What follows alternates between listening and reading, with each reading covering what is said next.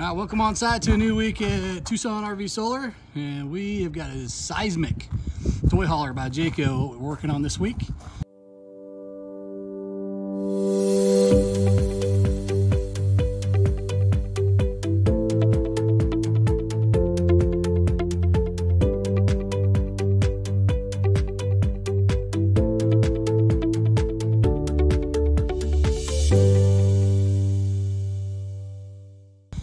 You see Todd busily getting after it on the solar panels. We got 7 of these things that we're going to add to the 2 that are already up top of this toy hauler. And we'll show you what that looks like in a minute. All right, here we are up on the roof. You can see we got our 2 Go Power 200 watt panels. We unplugged them already, but you can see that's where they paralleled them before they went into the roof. And so plenty of room. What we're actually going to do is add 2 more panels up here, one there, and that'll give us a series of 3. 2 more panels right there for another series of 3, and then 3 panels here for a 3rd series of 3. And we'll take those 3 series and put them into parallel, and we still won't be pushing over 20 amps down into through the wire and into the solar controller. But 1800 watts going into his solar controller for this 24 volt system. Got plenty of real estate to do that. He's already got soft starts on all the air conditioners, so we don't have to worry about that today. Let's go find the transfer switch, because that's problem number 2.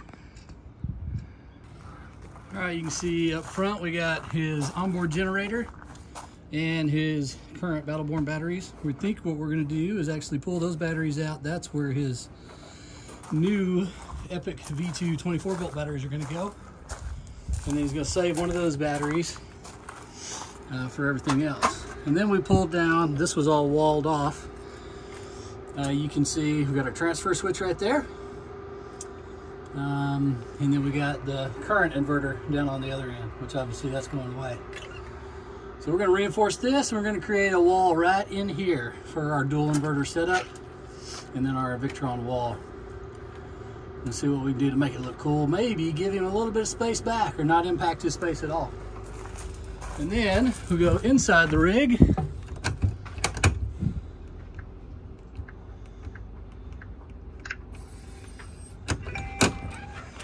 The only thing we really got to worry about in here is this current solar controller location. We're actually going to pull that out, and that's where his touchscreen is going to go, so we don't have to create a new hole inside of his rig. This is his on-off for the inverter.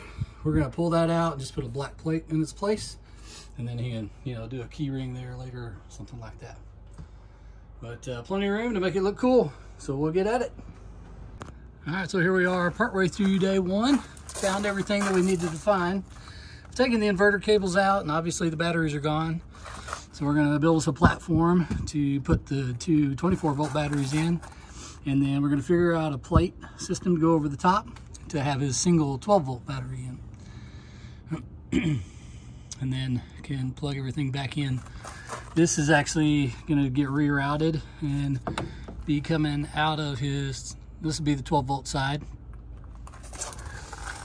And then we have taken out the inverter, which was right here. Transfer switch was over there. That is now mounted up on the ceiling. And we already prepped this area. Now we're going to paint it, and everything's actually going to be mounted on this board, and we may not cause him to lose any storage, which will be awesome. So looking for an awesome product here. Up on the top, Todd's already got all the solar mounted, sealed, and wired. So 1800 watts here with these 9 200 watt panels. Wired into parallel with 3 series of 3 and sealed, and good cable management all the way throughout. All right, so here we are at the beginning of the next day. You can see we got a lot of stuff in. Our wire chase is not actually mounted yet, but we had it in there for sizing purposes. And walk around to the other side. We're gonna go ahead and get our battery tray cut, put in there so we can get our batteries mounted. Start building that up. Got our 2 breaker boxes ready to go for how we're gonna split out in between our 2 inverters. 24 volt install, but we're actually gonna go in parallel with these 2 things so we can add that up to about 4,800 watts when he's off grid. So I'm gonna get those wired in first and then measure all of our other lines to be able to get everything wired up. And then we're gonna do something cool to cover these and then obviously not cause him any loss of space. So I think he's gonna really like it. So we're gonna get started right now. All right, here we are, all complete on a super overcast day in Tucson. But you know what? It keeps the heat down. We're not dying. So we're gonna walk through this bit by bit, but I'm actually gonna start with the batteries first. Because what we have here is 2 24 volt, 230 amp Epoch V2 batteries. We got the master and we got a slave. Got them daisy chained in there so they actually detect each other, and you can put 15 or 16, I can't remember which, but it's definitely in the book and on their website, in parallel, and they'll be able to talk to each other. Obviously, you're not going to fit more of those in here, but what we've got with a 24 volt system, we still need to be able to start the generator, have plenty of residual amperage to be able to run his jacks and slides. That's why we still have his Battleborn 100 amp hour battery up there too.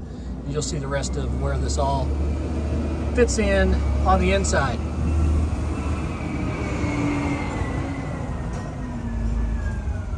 Now with the Epoch V2s, the Bluetooth is not actually in the battery, it's in the meter or monitor, which is an external monitor, and we were able to mount this right here in his propane bay. So he can actually open this up without looking at his phone or any Victron. He can see that the batteries are at 35%, and if they're charging or discharging. This has 4 amps an hour. Remember, super overcast day. So solar is putting 4 amps an hour into his 24 volt battery bank right now. Let's see, this is all the 12 volt side of the house. All that's on and operating as intended. And then we get into the system itself. And here we think we've done a real nice one. We saved him all of his space. This is exactly what he had before, but we took that wall out and we're able to push it all inside. All right, here we are on left side, street side. Got our master inverter, so that's why I know where I am. Up here we got our 4-aught cable coming from the battery bank that we just talked about. On the positive side, going through a Class T fuse, and then the BEP, master cutoff switch, which is good for 400 amps continuous. No shunt on this one because we got the batteries giving us their own measurement and controlling their charging, and all that going into the Lynx distributor where we did the hack and we're able to get the lights. Got our MPPT 150/60. We got 1800 watts of solar up on the roof. This is good for like 1780 watts at 24 volts. So we've maxed it out, obviously. And then he's got his shut-off switch right here, shut-off breaker for his solar. All that running through the Servo GX as well. We got our first inverter here, our master. Other one's down on the other side, and we'll walk around and get a look at that. But you can see on this plexiglass where we went ahead and cut access holes to be able to get into things that he would need to do maybe on a normal basis or in an emergency procedure, or he could actually take the entire wall out pretty simply. So now we'll walk around to the other side. All right, here we are on the other side. So we talked all the way through that inverter, and that's the master. We got our slave inverter here, and you can see the Cat 6 cable there that's connecting this inverter over to the master inverter. We have our inverter in and our inverter out breakers, which are taking our 50 amp cable in from the transfer switch and then splitting it in between each inverter. Now these are both 2x120 inverters, so we've actually put them into parallel. So we got all 4 wires going in and out of both inverters. So instead of just 2400 watts per leg, if we did split phase, now it's a full 4800 watts as needed on either leg 1 or leg 2 when he's inverting. And then up top, we got our 70 amp Orion DC to DC charger. And then, as you remember, we left that one Battleborn 12 volt in there, just to give him a little extra amperage capacity should he need it. But as you can see, super clean install, saved him all the space, and he's able to maximize his power all the way throughout. And then the last bit to control everything is this touch 70. So right now he's inverting, it's shunting power where it needs to go, and then the battery is actually charging right now.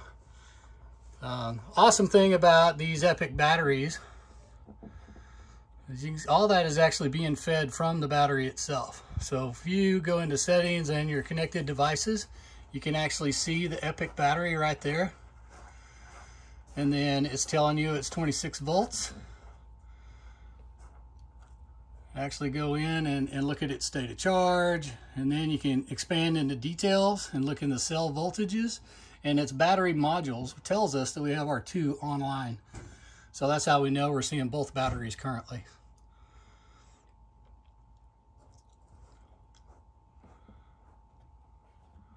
So pretty awesome using Victron communication to be able to take battery information and project it right through the Servo GX into the screen.